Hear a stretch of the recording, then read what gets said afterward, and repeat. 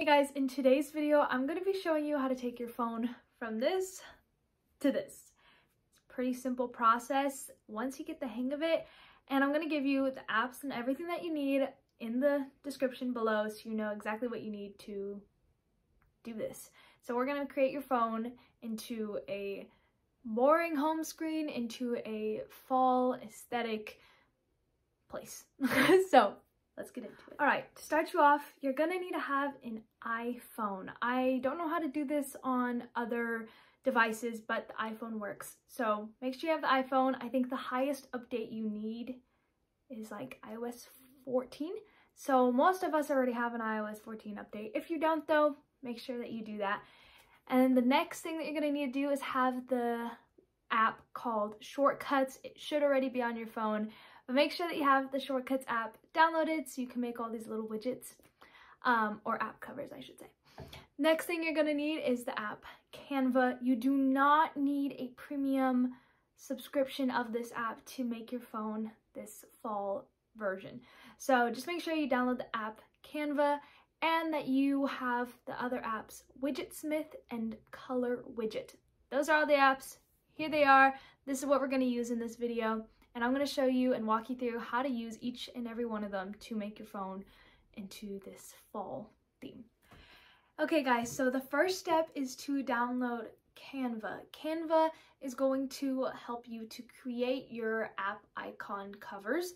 And it's a pretty simple process, so stick with me. Ready? What you're going to do is you're going to open up Canva. You're going to click on the design option for an Instagram post, but make sure it's a blank one. You don't want to use a template.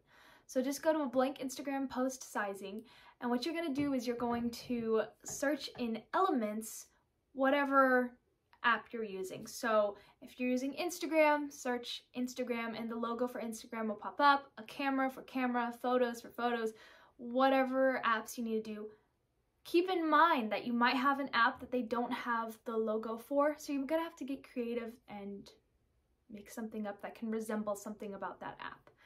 Another thing that you're going to do is you're going to choose the color that you want. So they have like a little color wheel. You can choose the color. You can take a color from a photo. You could even use a photo to be the app cover behind the icon. So whatever you want to do, this is your chance to do it. Go about it and create your app icon to be the one that you want. And once you do that, you're just going to download it and save it to your camera roll and repeat the process for all of them. And yeah, that's how you're going to make your app icons. Okay guys, so what you're going to do is you're going to open up the app Shortcuts. From there, you're going to click on the plus sign in the top right corner, and you're going to click on where it says to add action, I think, and then you're going to type in Open App. From there, you're going to click on Open App, and it will say Choose right by it. You'll click on Choose, you'll search the app within there that you want to open, and I think I chose to put Camera, and then you'll go to your photos, and you'll add a photo. Make sure, I've forgotten this filming, make sure that you type in that it's your camera in the new shortcut spot. Otherwise it will show up on your home screen with the picture saying new shortcut beneath it. So just make sure that you type in the app that it is, and that you chose a photo. Now for this next part, I always recommend that you go to Pinterest and you see all the fall photos that you might want, or fall quotes, or whatever that you want to add to your home screen in a widget. So what you're gonna do, and I use Widgetsmith for this part because it's a lot easier to just add it to your screen of just a photo, but you can also use Color Widget to do this. So I'm gonna show you how to do it using Widgetsmith. So with Widgetsmith, you're gonna open it up and you're gonna click Add a New Widget. You can do small, medium, or a large size. I used a small one for adding a fall photo. As you can see, what you can do is you can click photos, or from photos from a photo album. So let's say there's a lot of fall photos that you found on Pinterest and you want to use them all.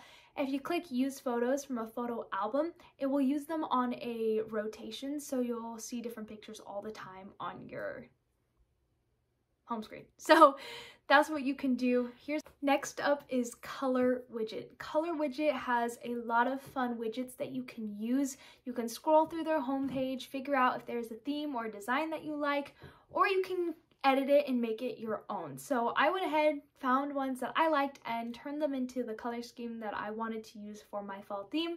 So in this process, I'm going to show you how to do that. You can look through their color palettes and choose which color. You can change the fonts. You can even there's multiple different styles. You can have it be large, small, or medium. Whatever size you want it to be, you can make it that size. And then you just add it to your home screen. And I'm going to show you guys how to add these widgets into your home screen. You're simply going to go to your home screen, hold down on your screen till everything's like, you know how it starts to shake like that. Then you're going to click in the top left corner, that plus sign, and you can add your widget from there with a really simple process. So what you're going to do is click and search for the app, Color Widget or Widgetsmith, whichever one. There's even ones that other apps give you on your phone that you have, such as photos, weather, whatever. So if you want to add those things, you can too. All in all, it's a pretty simple process, and it doesn't take a lot to figure out how all of these things work. It's pretty simple to figure out how these apps work, find the photos that you want, and it's a really fun, creative process to do. I know we spend so much time on our phones, and I think it's fun to use our phones in a creative and fun way. So that's why I love changing my phone for the different seasons and holidays and whatever. If you don't want to do a fall theme, you can make your phone look like the aesthetic that you want it to look like, and it's a really simple process. So I hope you guys enjoyed this video, that you learned. If you have any questions about these apps or how to do this process that I didn't touch on, comment down below and I will answer and do my best to walk you through how to do it and how to make your phone what you want it to look like. So please subscribe, give it a like, comment if you have questions, and subscribe to my blog, which is linked in the description. I love you guys, and I will see you next time. Bye.